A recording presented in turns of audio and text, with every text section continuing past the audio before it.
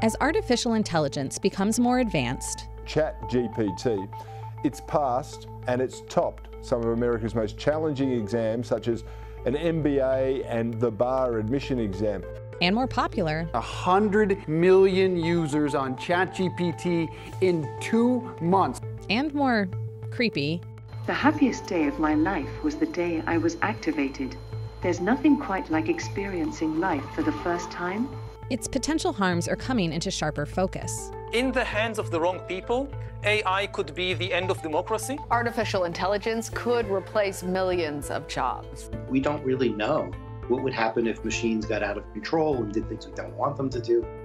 We're not really prepared for any of this. What you're doing has an enormous potential and enormous danger. I know you understand that. Locked in an escalating arms race, even the titans of tech are practically begging for guardrails. We think that regulatory intervention by governments will be critical to mitigate the risks of increasingly powerful models. We would need societal regulations. We're going to have to regulate some of it. What rules will we need to put in place? Is it even possible to contain a technology evolving at such a dizzying pace? What if the fate of humanity depended upon it? It's like nuclear weapons. If there's a nuclear war, we all lose. And it's the same if these things take over. Let's start with the tools available to us now. Are there any AI-specific rules in place? We don't have an AI legal framework. Nobody does. That's James Grimmelmann, professor of digital and information law at Cornell Law School. He wrote the casebook on internet law. He says AI is going to be even more disruptive than the web itself. It's going to be really disorienting and really dramatic what happens in society as a result. The Biden administration has come up with some helpful frameworks around AI, like the Blueprint for an AI Bill of Rights and the AI Risk Management Framework. But those aren't laws. Companies have no legal obligation to follow them. For now, Grimmelmann says, we'll have to work with what we've got. What we have instead is a lot of legacy laws. We have copyright law, we have privacy law, we have defamation law, and all of those will have to be applied to AI technologies. Some of those laws are working their way through the court system. A pair of copyright lawsuits could impact the kind of training data that generative AI models like ChatGPT and Stable Diffusion are allowed to use, as well as clarify who holds the rights to AI-generated work. If I were king for a day, I would make the court system work 100 times faster when it comes to AI issues. I think it would be enormously helpful to have a lot of low-stakes AI lawsuits just to work through these issues in concrete cases where the judges can see a specific technology doing a specific thing that might be good or might not be. Right now, AI is running far ahead of our capacity to understand and govern it. But current law can only take us so far. We're going to need some new ones. This is 750 pages of internet law. If we want to do AI seriously, the book is going to be this thick or bigger. In other words, AI is the shark, and we are all Roy Scheider. You're going to need a bigger boat. Is Congress up to the challenge?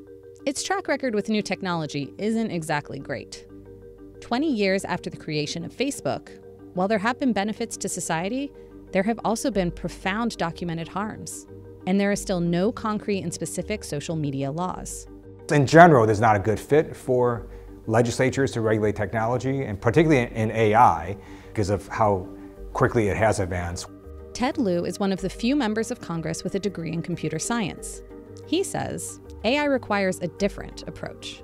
I think at some point we need to go to a regulatory structure where you have an agency or different agencies regulate parts of AI, similar to, for example, what the FDA does. Congress does not write laws saying we approve this drug or disapprove that drug. Lieu's proposal is forged from personal experience. Over the years, Lieu has introduced bills to limit the use of facial recognition software in law enforcement and to put guardrails around the use of nuclear weapons and AI. Neither have become law. I'm a great believer in legislatures. That's one reason I am a member of Congress. But technology can often be elegant. It can advance very quickly. Legislature is almost exactly the opposite. In the meantime, existing agencies have signaled their willingness to step in. So what do the robots think of all this?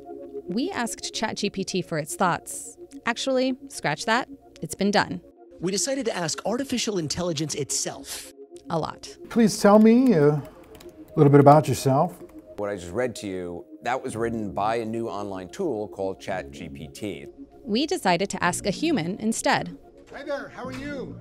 One who, for now at least, controls many of the robots. When a technology fundamentally impacts society as broadly as AI will, then it's even more important that it be subject to the rule of law.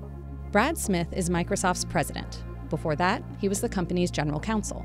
Microsoft catapulted into the AI wars and arguably kicked off the arms race we're seeing today with its investment in OpenAI, the company behind ChatGPT. Smith believes government and tech need to work together to set limits on the powerful technology.